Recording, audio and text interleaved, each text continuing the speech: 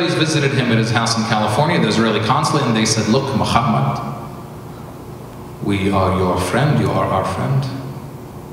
We are having problems in the news.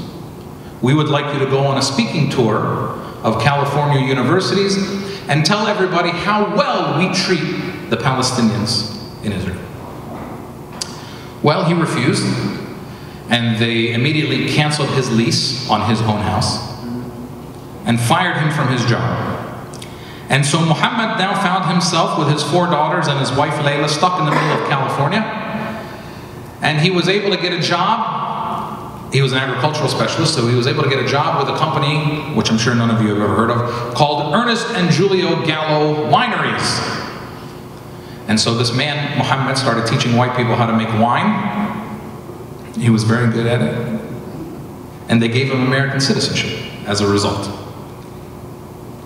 And so that's how my mother ended up in California.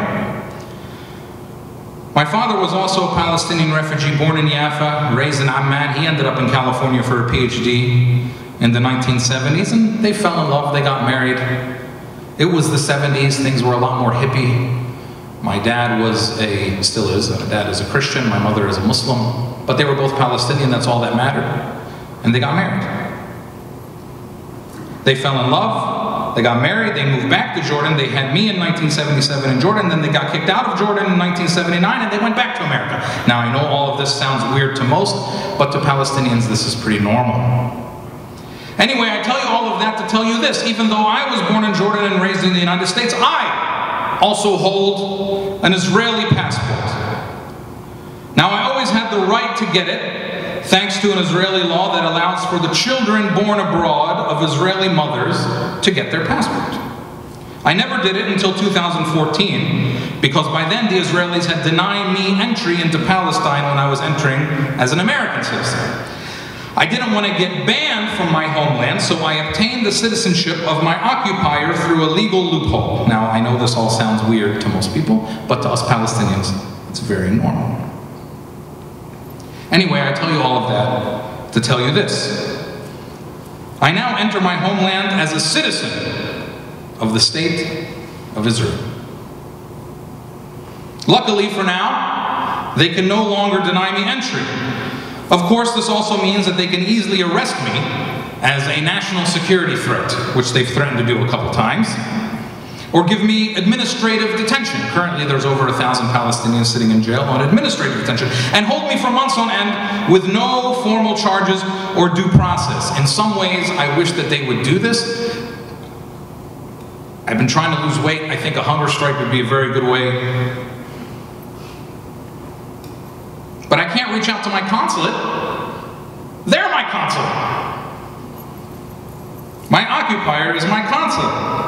I know this sounds weird to most people, but to us Palestinians, it's pretty normal. Anyway, I'll tell you that to tell you this. I have now returned to my homeland a number of times using my Israeli passport. Now, you would think that, like in most countries, upon arrival, the border patrol agent, who is my fellow citizen, might say something to me like, "Welcome home." But that's not exactly what happens. Last time I entered, I handed the nice gentleman behind the glass window my native passport. Before opening it, he smiled widely. He said a couple words in Hebrew. Now, anyone who goes to Palestine knows that they first try to speak to you in Hebrew. If you don't speak Hebrew, they get very upset.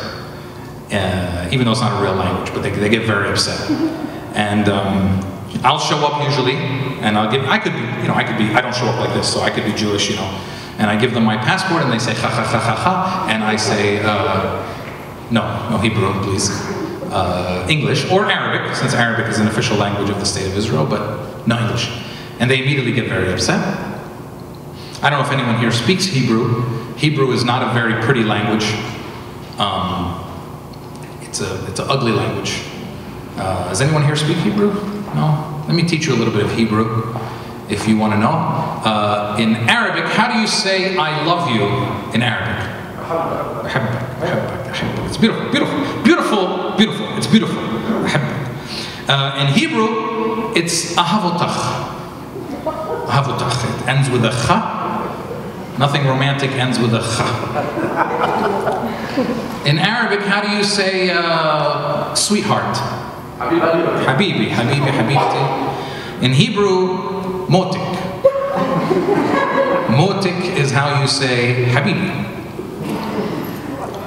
In Arabic, how do you say I miss you?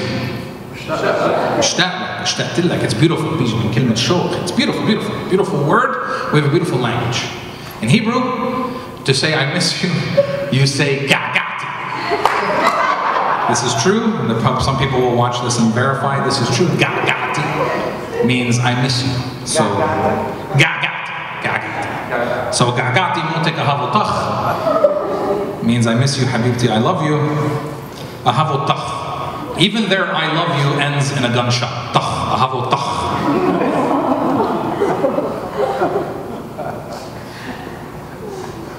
I gave him my passport. He said a few words in Hebrew, ha ha ha. I told him, no Hebrew. I smiled at him. I informed him very nicely in English. I don't speak Hebrew. His mood quickly changed. And he opened up my passport and he noticed my quite obvious, and as it turns out, quite annoying Arabic name. He went from visibly happy to noticeably irritated. But then it got even weirder. He looked at my photo, then he looked at me, still very, very perturbed, and he proceeded to pose a question that seemed very weird to be directed to a citizen entering his own nation. He said to me, "What is the purpose of your visit?"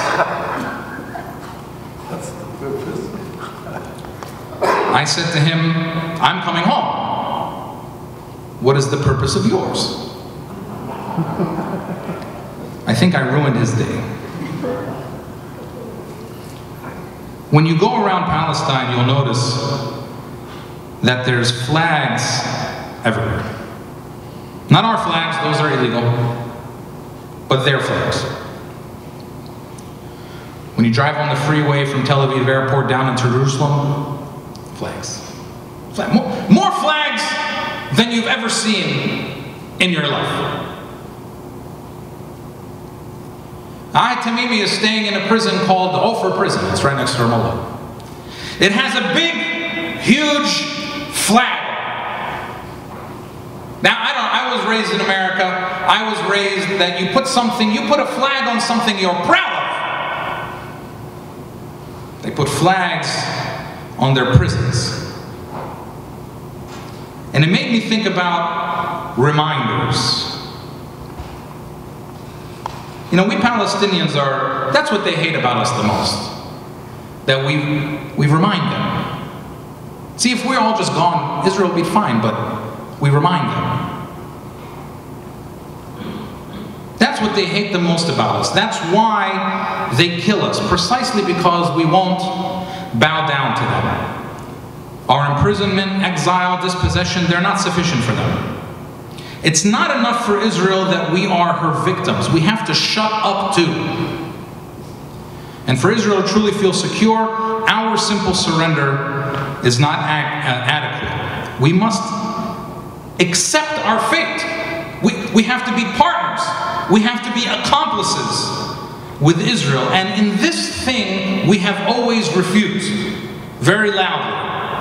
And that's why we must be killed.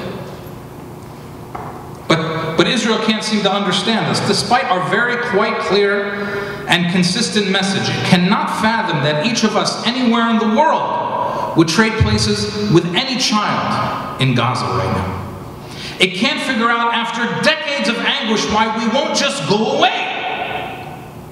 It can't comprehend how we have this deep connection to each other that it will never, ever understand. They don't know that we live by the words of our ancestor from Nazareth 2,000 years ago, who said, "That which you do to the least of my brethren, you do to me." Israel cannot understand why her efforts don't work. Their founding father, you can't blame them. Their founding father, the person that they named their airport after, told them, "The old will die and the young will forget. Well, there are old Palestinians still telling us stories. And there's 6- and 7-year-old Palestinian children in every corner of the world still listening. On April 9th, 1948, exactly 70 years ago, 200 Palestinians were massacred at the village of Deir Yassin outside of Jerusalem. Their murder was meant to strike fear, to silence us, to expedite our abandonment of our own history. But we Palestinians just can't seem to remember to forget. They can't understand why we keep coming back, keep making more demographic threats. We have the highest birth rate in the world. 9 months after every war in Gaza, the hospitals are full. In 1948, when they kicked us out, they kicked out a lot of people. They almost got all of us. They got 750,000 Palestinians. Raise your hand if you're a Palestinian kicked out in 1948, or your parents were kicked out in 1948. That's us. But 150,000 Palestinians remained in what is today Israel. Now, if those 150,000 Palestinians, if they grew at the normal average global population, just normal average global, they would be today 450,000, 500,000 people. Do you know how many there are? 1.7 million people. I always tell people, don't mess with Palestinians. We will outsmart you, we will outwork you, and we will outlove you if we have to. They can't understand why we keep coming back. Being Palestinian comes with a lot of sadness and despair, but it's also the most beautiful thing in the world. And so I see their flags, and I'll end with this. I went to my mom's hometown of Akka when I was